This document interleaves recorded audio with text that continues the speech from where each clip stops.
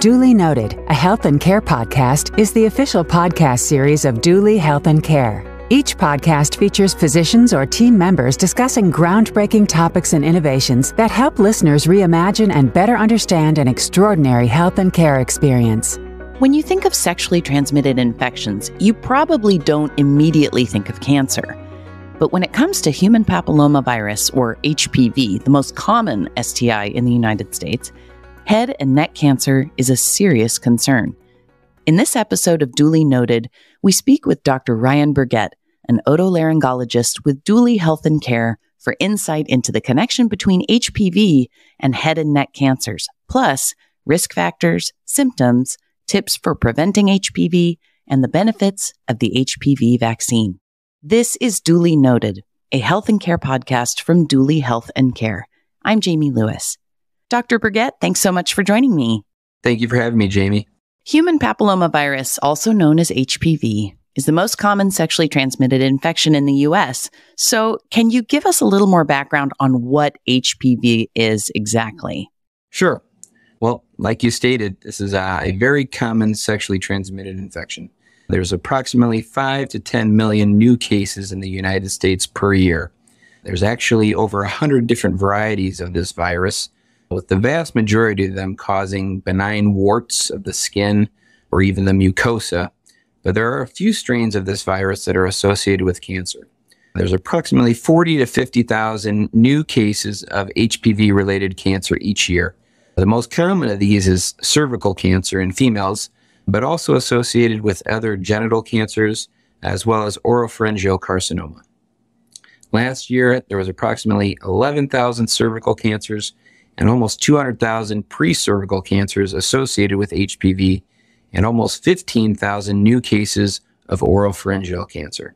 Okay, and who is at risk for contracting HPV? So those at risk are anyone that's sexually active. HPV is spread through sexual contact or breaks in the skin. Those people that are more at risk are those that participate in unprotected sexual intercourse with multiple partners. And this includes both anal and oral sex. There's also an association with drinking and smoking, and younger adults are typically more at risk. Okay, here's the curveball question. How is HPV related to head and neck cancer? Yeah, so something a lot of people don't really associate with. So those same strains of HPV that can cause cervical cancer are also associated with certain head and neck cancers.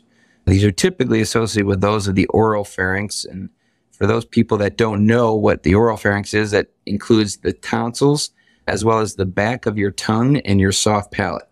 It's related to HPV with it's associated with unprotected oral sex. Approximately 70% of new oropharyngeal carcinomas are linked with HPV versus decades ago being more associated with smoking. Mm-hmm. Wow. Okay. What are some of the symptoms and signs of HPV and head and neck cancer? Yeah, so symptoms that patients typically complain of are a persistent sore throat that isn't resolving. Some patients have problems swallowing, and there is an association with earaches as well, due to a referred nerve pain in the back of the throat. Some signs that people show up with are some swelling in the neck, masses on the tonsils. Some patients also develop difficulty opening their mouth in more advanced stages. The majority of these times that I see these patients are typically associated with painless neck masses that aren't resolving with time and antibiotics. In terms of screening and prevention, what do you recommend for HPV and HPV-related cancers, and why is prevention so important? So for women, screening involves the cervical pap smear, which looks for atypical cells of the cervix. This is generally started after the age of 21 and is done about every 3 years or so. Women can also choose to have HPV testing done on these cells, which looks for those high-risk HPV strains that can cause cancer. And if they're negative, then you can generally get screened every 5 years. Currently, there is not an approved screening, exam, or test for men. Prevention involves getting the HPV vaccine, which we'll talk about here shortly, and also participating in safe sex with the proper use of condoms. The reason prevention is so important is because of how common this virus is and how preventable the HPV-related cancers can be with the vaccine. Right. So you touched a little bit on the relationship between males and HPV. We hear a lot in the media about how females can benefit from the HPV vaccine, but can both males and females benefit from it? Definitely. Yeah, this vaccine is for both males and females. Like I said, for females, it's more associated with decreasing the risk of cervical cancer by an estimated 75%. Males generally are more at risk for the oropharyngeal cancer, but women can get that as well.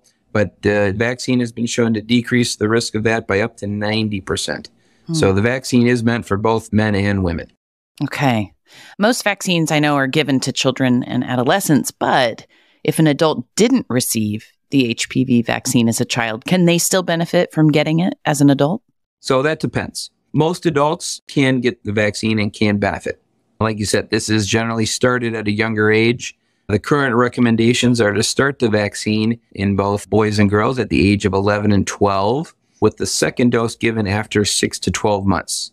But you can get the vaccine, it's recommended up to the age of 26. Between the ages of 26 to 45, their current recommendations are to have a discussion with your primary care physician and come up with your own individual health plan. If you're in a monogamous relationship, generally it's not recommended because you've probably already been exposed to the HPV virus, and therefore the vaccine really isn't going to give you much benefit. But if you're still out there and having multiple sexual partners, again, it's probably something you could get benefit from. Well, Dr. Burgett, thank you for unpacking that relationship between HPV and head and neck cancer. I appreciate it. Again, thank you for having me. I appreciate it. I'm Jamie Lewis, and this is Duly Noted, a health and care podcast from Duly Health and Care. To dive deeper into this topic and many others, or to book an appointment with physicians like Dr. Burgett, please visit dulyhealthandcare.com.